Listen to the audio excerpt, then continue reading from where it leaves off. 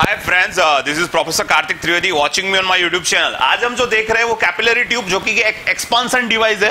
अब expansion device देखने वाले हैं। सो एक्सपांशन डिवाइस का नाम है कैपिलरी ट्यूब, ठीक है। So it is one of the expansion device. अब कैपिलरी ट्यूब कैसे काम करती है, उसका किस तरीके का फंक्शन है, वो हम समझने वाले हैं। सो आप यहाँ पे देख रहे हो कि क्या होगा कि लिक्विड रेफ्रिजरेंट, अब पहले तो सबसे पहले ये समझना है एक्सपांशन वाल यानी कैपिलरी ट्यूब कहां पे जुड़ता है। तो वो होता है कंडेंसर और इवेपोरेटर के बीच में। सो ये कंडेंसर और इवेपोरेटर के बीच में होगा। तो यहां से लिक्विड रेफ्रिजरेंट आ रहा है कंडेंसर के अंदर। अब ये लिक्विड रेफ्रिजरेंट जैसे ये कैपिलर, ये आप जो देख रहे हो दैट इज ए राउंड कोयल। ये राउंड कोयल आप जो देख रहे हो लाइक दिस, ए राउंड कोयल है, उसको बोला जाता है कैपिलरी ट्यूब, ठीक है। सो कैपिलरी ट्यूब यहाँ पे कौन है, तो ये जो राउंड कोयल है वो कैपिलरी ट्यूब है। बाकी का ये जो चीज देख रहे हो दैट इज इवेपोरेटर।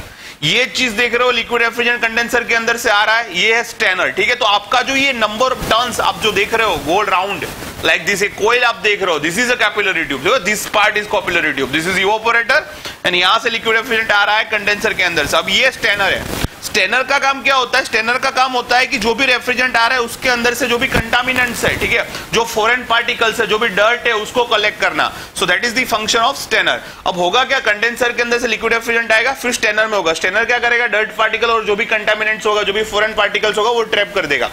अब आपका रेफ्रिजरेंट है वो एक कैपिलरी ट्यूब के अंदर से पास होगा। अब ये कैपिलरी ट्यूब होती क्या है, सो ये स्मॉल डायमीटर ट्यूब होती है। It is a small internal diameter tube.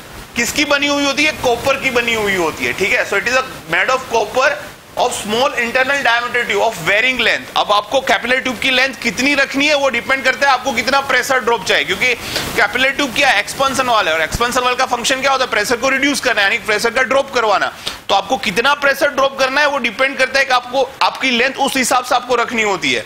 सो ठीक है, तो length is depend on how much pressure drop you want in the system.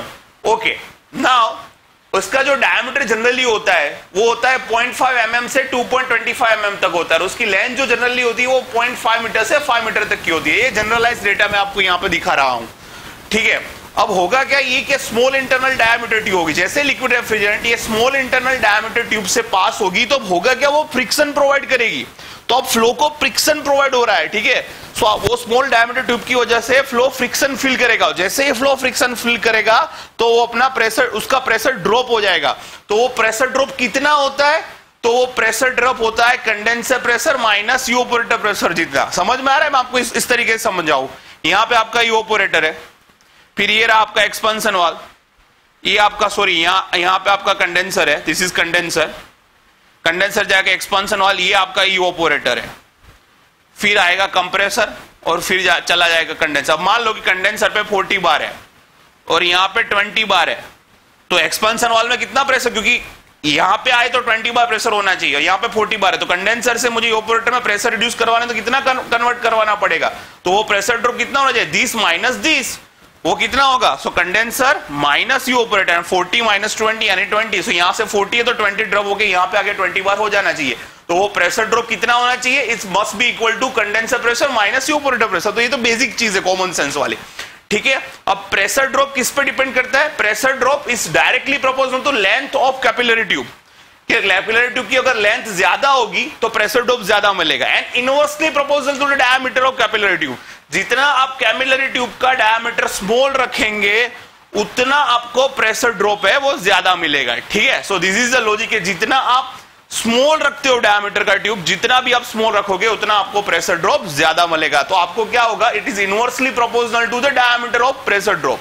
तो आपको उस तरीके से लेंथ और डायमीटर का कॉम्बिनेशन रखना है जिस तरीके से आपको प्रेशर ड्रॉप चाहिए। सो आपको अलग अलग प्रेशर ड्रॉप चाहिए तो आपको अलग अलग कॉम्बिनेशन बनाना पड़ेगा लेंथ और डायमीटर का वजह से, ठीक है। अभी आपने एक प्रेशर ड्रॉप सेट कर दिया तो उस हिसाब से ही आपका लेंथ और डायमीटर रहेगा, फिर आप उसको चेंज नहीं कर सकते, ठीक है।